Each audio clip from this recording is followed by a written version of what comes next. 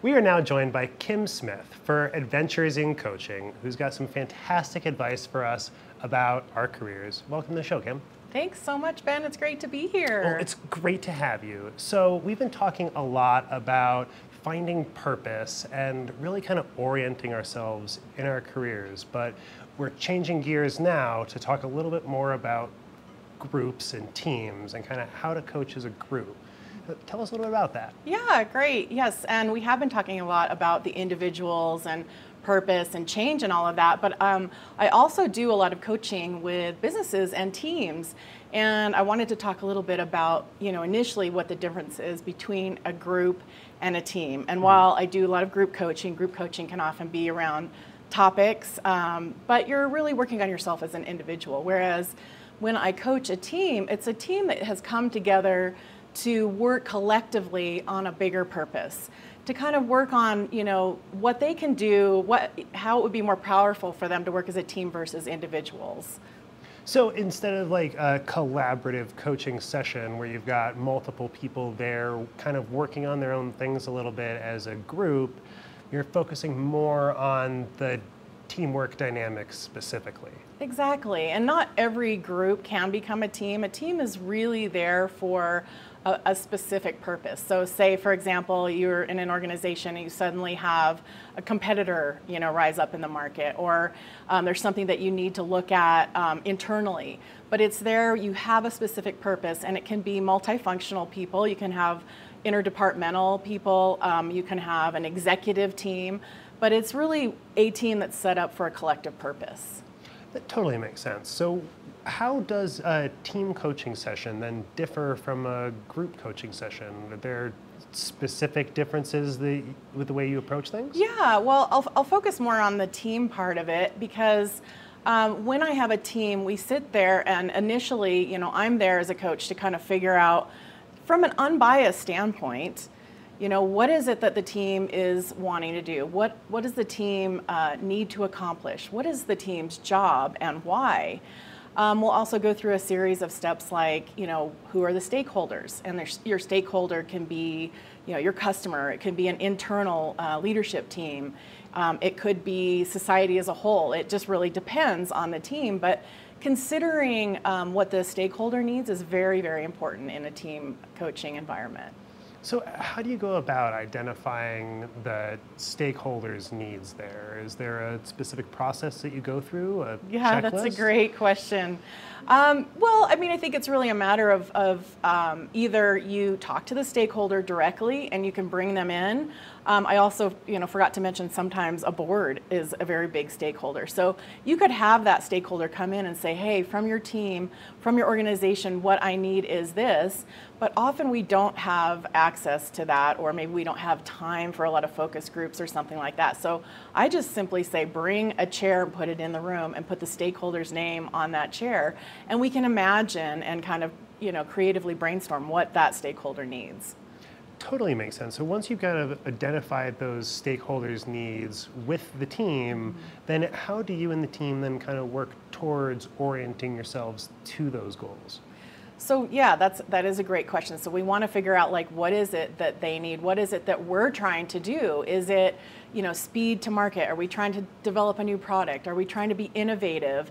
It depends on the team and what it is that you need to do. So we look at those things and set those goals up and make sure that we have timelines and everybody has a specific role within that team where we're all accountable for that. And a coach will help to hold that team accountable. And the other thing that really comes up a lot in teams are team dynamics, right? We all bring ourselves to work every day. And like I've been talking about in previous sessions, limiting beliefs can hold us back from being successful. And that can also really derail a team as well. So, when I notice that that's going on, I might do some individual one-on-one coaching, but also just really try to figure out, what is everybody's strengths and what are they bringing to the table so that we can all be on the same page and not in a competitive situation with each other. That seems pretty obvious there. Clearly, if the team isn't gelling together as individuals, it seems like that can be a huge challenge. Are there any other major challenges that you think teams commonly face beyond just the interpersonal cohesion of the team? Oh, absolutely. I think goals and having measurable goals and KPIs, which is an acronym for key performance indicators. It's important that we highlight and outline what those are and what those mean so that we can do that checks and balances and look back to say like, hey, are we meeting our goal of X? And are we, meeting our goal of Y? And looking at, if so, great, how do we keep doing that? And if not, what do we need to reassess? And also having that, those measurements be time bound so that we don't just have this, never ending timeline. Like if we need to know in 30 days how something is doing, let's check back. What is our bigger goal? Are we a team for a year putting this project together? But it really depends on, what those goals are, but measure. That's, that's a big one. Well, and it seems to me that as you start to develop those timelines and create a system that allows individual members of the team to evaluate their own progress and see where they fall in the team's progress, seems to me like that's a key component to functioning well as a group or as a team. Yes, absolutely. And as a coach, I think it's really important to check in with everybody. We can always revise something if something's not working, if maybe there's some personality or dynamics that aren't working, taking a step back and just because we said that the goal and the purpose is this at the very beginning doesn't mean that we can't have flexibility to change and pivot a little bit as we gain more information. So if we've got those interpersonal issues more or less worked out and we've got strong deliverables and a timeline set up with that evaluation system in place, are there any other major hurdles that you would expect a team to encounter? I think it's just like every day in life, right? Things come up and things that we can't anticipate. It's great if we do like a SWOT analysis. I don't know if you've heard about what that is, but it's an analysis that we look at the strengths, weaknesses, opportunities, and threats from both inside the company and outside the company. And we can't always anticipate those, but when those come up, like, do we have the agility and the flexibility to pivot and to shift and to quickly determine what we need to do to address that problem? Well, and I would imagine that through that process, you really help coach the team to be ready for and have a little bit of preparation in mind for those challenges that might unexpectedly arise. What do you recommend for teams to kind of help them prepare for the unexpected?